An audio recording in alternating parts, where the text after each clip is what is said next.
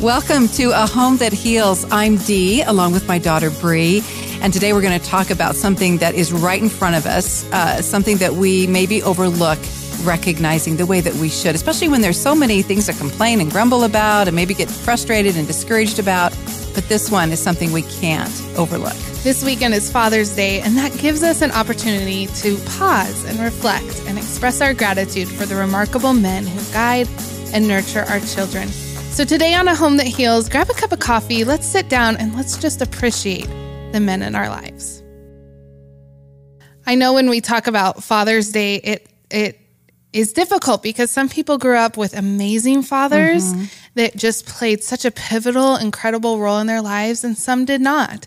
Some have father figures in their life that kind of took over some of those roles and just had a profound impact. Some do not. And even right now, I know that there are women raising their kiddos that have just these awesome husbands that are these incredible dads, and they're working together as this team. But there are marriages that struggle with that.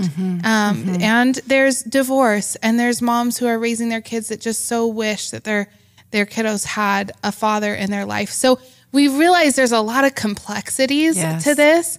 However, we're really going to focus this podcast on just appreciating who God designed the father of our children to be if they are playing a role in their child's life, and focusing on that, and not getting caught up in all the complaints and the ways that we grumble, just kind of like we talked about last week, not letting ourselves go down that track too far, and really bringing it back and appreciating the men that God has placed in our lives to raise and love our children. Don't you wonder if your husband would be perfectly honest, what he could say about, the things that really drive him crazy about you, or me. And because we can easily think of those things that drive us crazy about our husbands that are, fathering or grandfathering our children.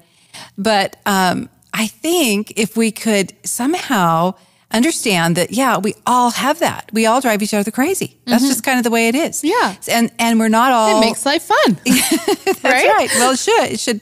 It should if we could, not get focused on the things that frustrate us.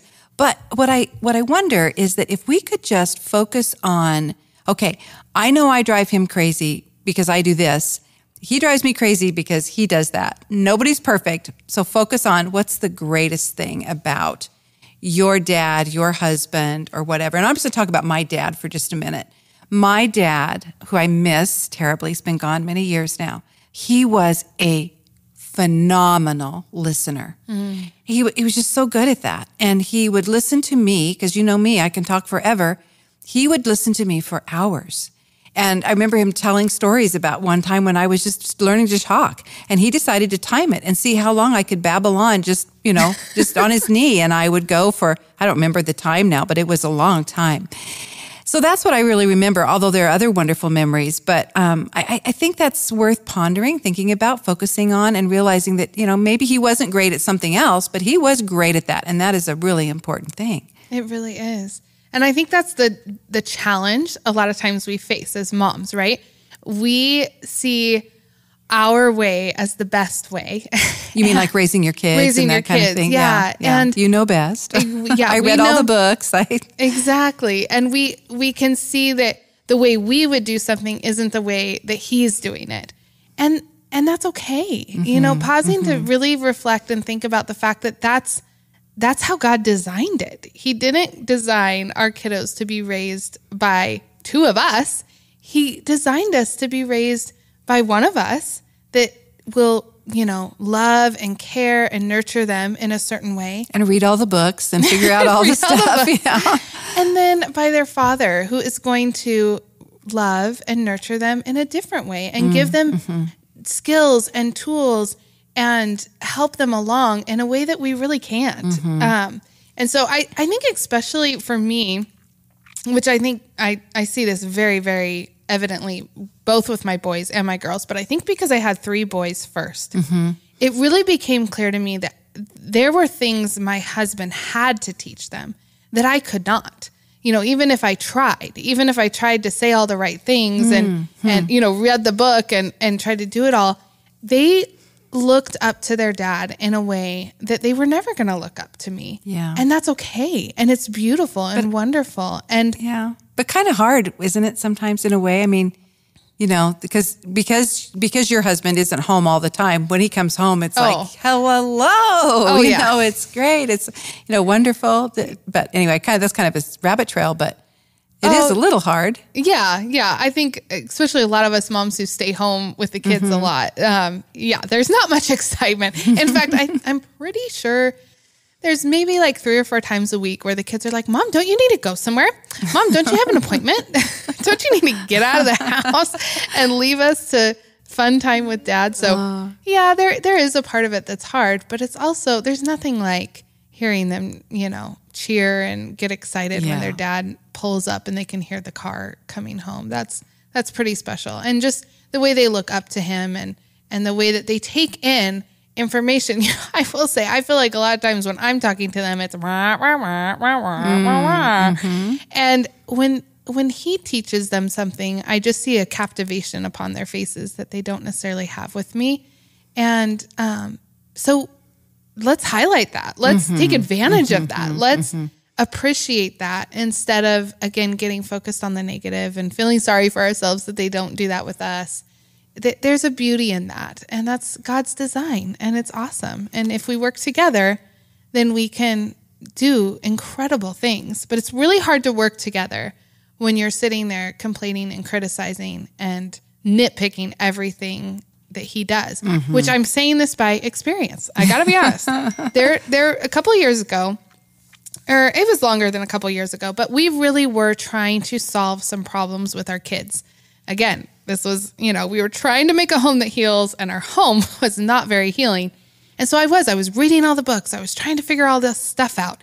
And I was imparting my wisdom on my husband all the time. I was nitpicking everything that he was doing. I was seeing all the ways that he wasn't doing it right. And I wasn't either. I wasn't doing it right either. But it caused a divide, not only in our marriage, but just in our parenting. I could see it. It was like we just weren't on the same page, and we weren't as powerful. I don't think that God was able to work in and through us the same way he's working in and through us now, because we're a team. And instead of criticizing every little thing he does and nitpicking and trying so hard, a lot of it in creating a home that heals is not trying so hard. It's appreciating and recognizing how the simple things are really powerful, and we can rest in that. We don't have to stress over every little thing. We can just rest, and we can rest in who God created your husband or your kid's father, who he is. He is a creation made by God, and appreciate the qualities and the values that he has, and appreciating who God created you to be, and that you are different. But if you're concerned that maybe he's not being the man that God created, get on your knees, pray, because honey, you're not going to change him. But God is. Yeah. God is going to do a mighty work in his life and in his heart, especially, I believe, if you're on your knees praying and seeking his wisdom, not just trying to strong arm him. Fix him. No, that's good. I have an acquaintance. I wouldn't say a friend, but I have an acquaintance, and she's divorced and has 3 little kids. And she was telling me the other day about, some of the struggles and things. But one of the things she said that I thought was so really good, because they have had a lot of struggles, but she was saying that he's a really good dad. And so as her friend or acquaintance, I tried to put something into practice that you and I have talked about. I started asking her about that. Oh, tell me, what is he? What does that look like? And then she'd say, he really plays with the kids. And now that is huge. That's so good. And so then asking more questions about that and trying to kind of paint a picture for myself, because I pray for this person regularly, to try to get that picture in my mind, but also because I think of that scripture, think about whatever is lovely, whatever is good, whatever is true, all of that. And if you can help a friend to start thinking even more that way about even their ex, I think that might be a good thing for us to think about, because it's tempting as women to sort of get into somebody else's pain and start, digging that, knife in a little bit harder, instead of pulling the knife out and trying to refocus and think about the things that are positive, because usually, there's situations where there isn't, but usually there's some good, and it's got to be tough. I can't speak from experience, but I can speak from having friends in that situation and realizing that maybe we play a role to help somebody get focused on some of that too. Oh, we definitely do. Yeah. Just asking what's something good that he does, as a father. That is because it's a mindset shift, and that is why the Bible tells us to focus on what is good and lovely and pure. There's a reason why God tells us to focus on that, because it really does. It flows through our actions, and our kids pick up on that. They really, really do. You mentioned the playing. I remember when I grumbled and complained that all my husband did was play with my kids. Slap me upside the head, honey. Not okay. I did that. Now I know the power of play. I know how good that is in so many ways. When they're laughing, when they're wrestling, when they're getting that input. So now I see that, and I am just like, right on, Dad. Way to go. You just helped me have a way better day with my kids because you played with them. Thank you. But we have to shift our mindset. We really, really have to do that. So I would like to send us out with kind of a challenge. Oh, okay. I just want us to close your eyes and imagine a world where your home is just filled with laughter of your kids, where your father of your children is being acknowledged for their dedication and their unconditional love, where they feel respected. Just imagine what that could do, how that could change your home, how that could change the dynamic in your family. And I truly believe it's within our reach, but it begins with us choosing to appreciate and uplift those who have been entrusted with this noble task of fatherhood, and loving them well and praying for them when we're concerned for them, but most of all, just encouraging them and speaking highly of them in front of our kids. So I just ask, if that's hard for you, I'm praying for you. I really am, because I know that's hard. It was hard for me. There was a time where it was hard, and I'm going to be praying for you.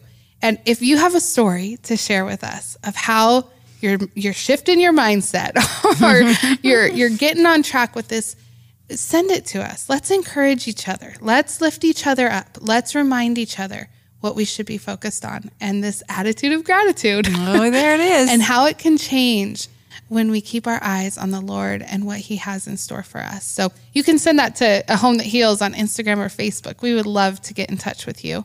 That would be so awesome. And we just want to thank KTSY for sponsoring this podcast. This is the most amazing community. We have had a blast getting to know you, getting to hear your stories, getting to share what God is doing in our lives, and hopefully encouraging and equipping you. And if you're feeling that excitement alongside us, send this to a friend, share it with them, let them know, help them to be encouraged in their walk through motherhood and their parenting journey. So thank you again for being with us today on A Home That Heals. A Home That Heals is produced in partnership with 89.5 KTSY. To find out more about them, go to ktsy.org.